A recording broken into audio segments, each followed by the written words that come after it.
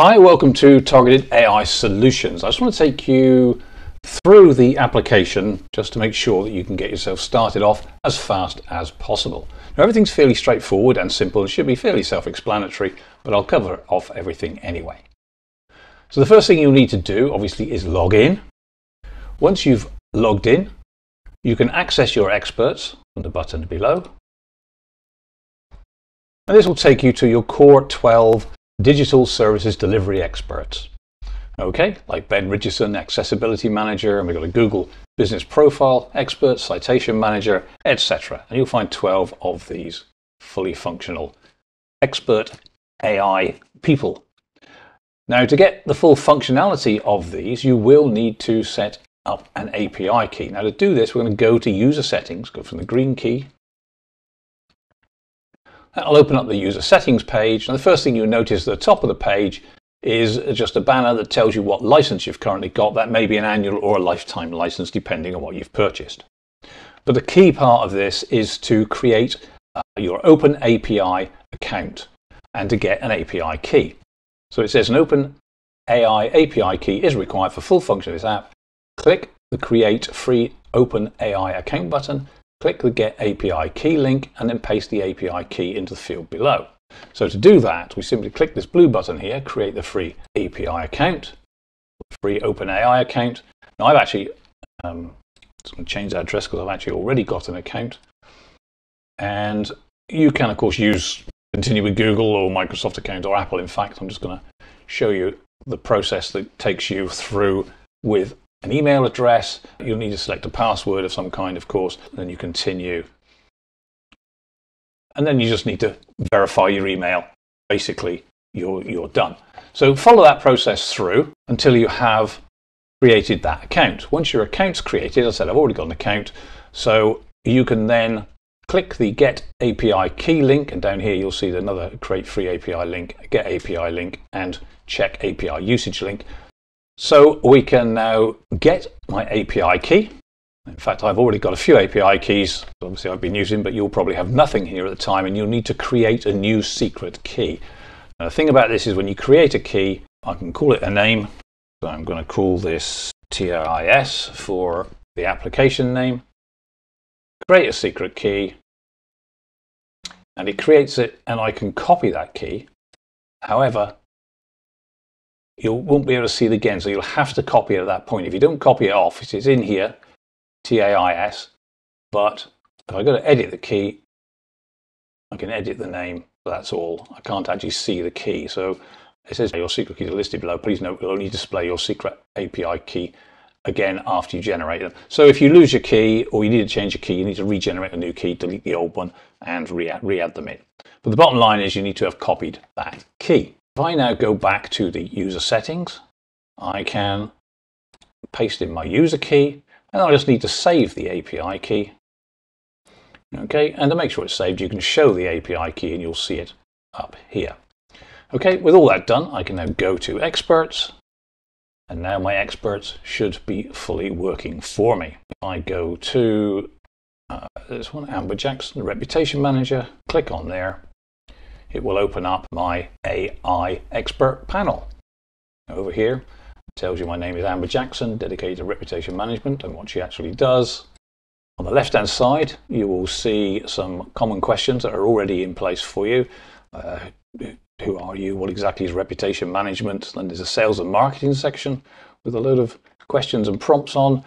You've got a technical delivery section, which should have some pre-made questions. These are all just to get you started, and there's checklists where you can actually just click any of these, a reputation manager's strategy and planning checklist, for instance, and every time you click anything in this side, it will come up in this talk with Amber, and now you can ask the question and it will go off and ask a question for you. In this case, we're looking for a detailed checklist on reputation management strategy and planning, and there we are. So down here, it's produce a checklist, define goals and objectives, blah, blah, blah, etc. So you've got a nice checklist there for that. Anything that you create in here, we can save into the history. So if we add that to history, sure, we can add it to history, we can. And now we look in the right-hand side, we'll see we have panels with everything that we've done here in here. So now we can either print this off, we can use this as content, or you can copy from here back into here to ask further questions. Included in here as well is training tools, certification and deliverables. Now these are generated by Amber in this particular case. So if you go to training, you'll find a page that gives you a whole training guide specifically for reputation management. There's a why reputation, key deliverables, key platform, how reputation management improves your local businesses. And then there's a number of videos,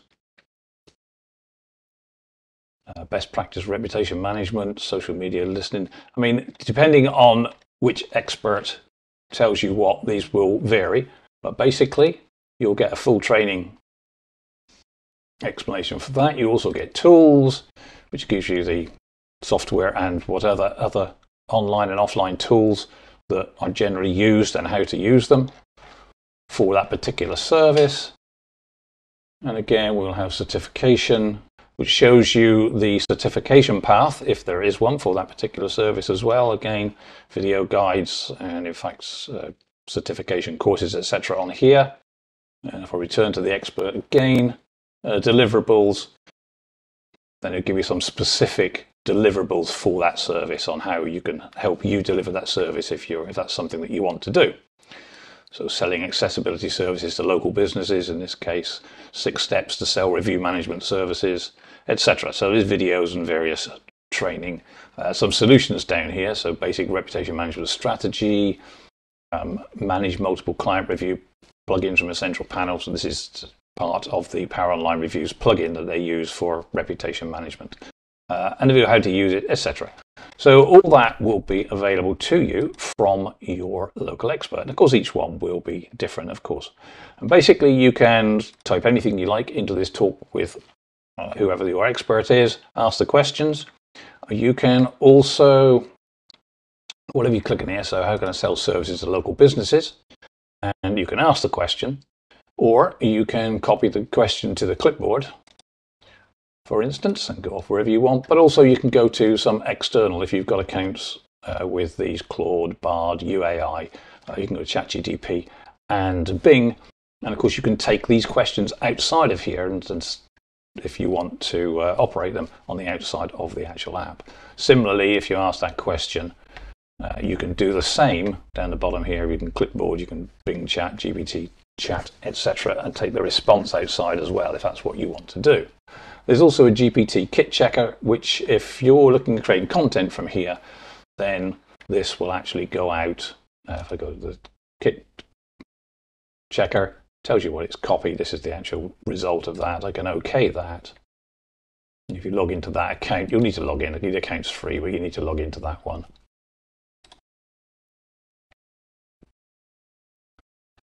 And submit it, and it analyzes on whether it believes this is obviously human or AI generated. And obviously it is AI generated, so you're likely to get some there, but it gives you an idea if you're using this as original content, etc., and you want to make it look as human as possible, then it is a test that you can use. So let's just go back in there again. We can add that to the history if we wanted to.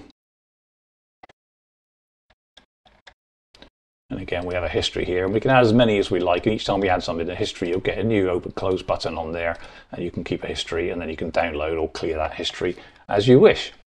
Also, you can use the ChatGPT 3.5, which uses the latest version of that. You can use ChatGPT 4 generally.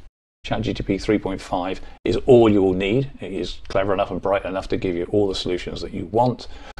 You can ChatGPT 4 costs a bit more in API credits, as it says here. So this is the most efficient one to use, the GPT 3.5. But if you decide you want anything more or try something different, then that's available for you. Okay, that kind of covers each of the basic elements in there. So if I go back to my experts again now, you'll see that we've got go to your personal experts and go to your expert libraries. Those buttons will be there, but you'll only be able to access those if you've purchased those options. And I'll cover those in a separate video.